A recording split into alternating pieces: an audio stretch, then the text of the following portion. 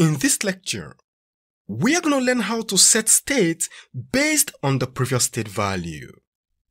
And also, we will discuss the difference between this example and the previous example we did. So here in this lecture, we are going to demonstrate how to increment, decrement, and even reset the counter. So let's quickly do that. Within the components directory, we are going to create a new component called counter2.js. Generate the functional component. So let's quickly import the useState hook. It is a function. We have to invoke it and then take in the initial state as an argument. And in this case, the initial state is going to be 0 as usual. And this returns an array of 2 entries, right? So I'm going to do const an array here. We're going to have count. And then we have the setter function to update the initial state. Assign it like this. Simplified. Alright, so having done that, let's quickly move on to the GSS. Let's use the h1 tag to display the count. Having done this, we have to implement the buttons.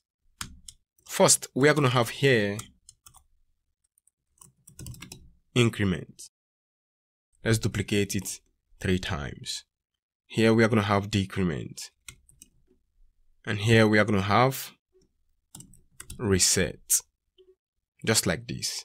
Let's specify the onClick. Taking an arrow function, we are going to invoke the set count. And then pass in the initial count plus the new value. Same thing here. So I'm just going to copy, come here, paste. So the difference is that this is going to be subtraction. For the reset, we have to declare a variable const initial count equal 0. So on click of this button, we want to reset the count. Alright, so I'm going to do something like this right now. Let's just wrap it up in a div. Move it in. Let's quickly format the code. Perfect. See? Whenever you format the code, you are going to get proper indentation. And here, let's specify the onClick. So we have to set count to initial count. Okay, so having done this, open up the app, and here we have to import counter2 from component/counter2. And we have to render it right here. Save the application. Let's place a comment on the count, which is the previous example. Check it out on the browser. Can you see? So let's give it a try by clicking the increment button. Oh, beautiful. Okay? Decrement, increment, increment, decrement, reset.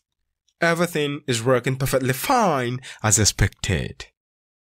So the intention of this lecture is to update the state based on the previous state value. So go back to counter2. We are going to demonstrate this example with the increment button. And after that, you can go ahead to implement it on the rest of the buttons. So on click of this button, we are going to call a function increment. And this function would be defined at the top. We're going to have const increment, set it to arrow function. And then right here, we're going to set count to count plus 1. Save on the browser, and everything still works perfectly fine as expected. Alright, so let's go straight to what the problem is now. So let's assume within this function, we want to increment count by 2.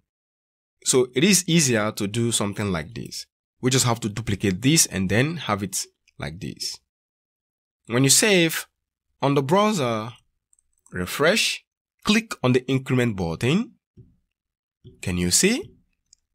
everything is incrementing by 1. But look, we were expecting this application to be incremented by 2. But now on the browser, we have it incremented by 1. It seems it's not working out fine.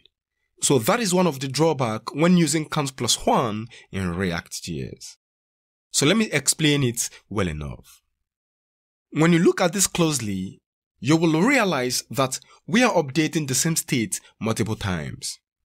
As a result, React will aggregate all of this state into a single batch and execute them once. So even if we do this a million times, let me show you like this, save, these also will be incremented by 1. So React will aggregate all of this state into a single batch and execute them once. So you may not see the effect of what you did over here, because this is even supposed to be incremented by, let me see, 1, 2, 3, 4, 5, 6. So this is supposed to be incremented by 6. But look, it increments by 1. So this is the drawback of using count plus 1 in React. And now the question is, why do React update state in batches? Don't worry, I will give you the answer to this question towards the ending of this lecture. So let's quickly solve this problem. To resolve this issue, we have to pass an anonymous function that has access to the previous state value. And now the syntax will look different. Set count. So right within this function, we are going to do previous count, set it to our function. And then we are going to have here previous count plus 1. Okay, highlight, duplicate it. So when you do this and check out the browser, reload, hit the increment button, and you see it is incremented by 2. It's as simple as that. Do you see that? Now the application is working as expected. Trust me, it is indeed working as expected. So here we passed a function that has access to the previous state value and we incremented it by 1. So we can as well increment it by 5. Let me show you. Duplicate, duplicate, duplicate. Save. On the browser, we have to reload, increment by 5. It's as simple as that. Okay, so take for example, you want to increment all of these stuffs by 10. So you are going to have repetition of code like this. I don't like that. So let's perform some little iteration over here.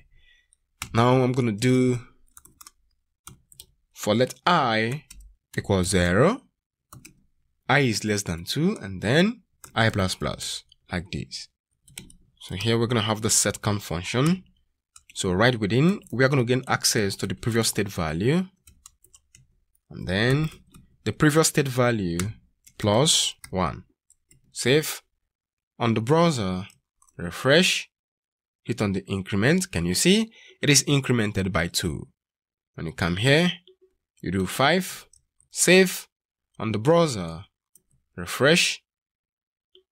It is incremented by 5. So this brings us back to the question, why do React update state in batches? Let me give you an answer.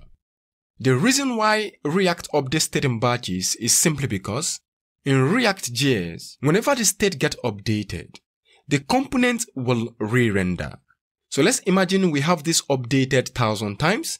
It simply means our component is going to re-render 1,000 times. And that would deeply affect the performance of the application. So React gave it a thought and decided to update their state in batches. So it is going to aggregate all of those occurrences and execute them once. Okay, so I understand that this lecture is quite tricky, but I highly suggest you play the video over and over again to get it stick to your memory. This is all for now. See you in the next lecture. Stay focused and always take care.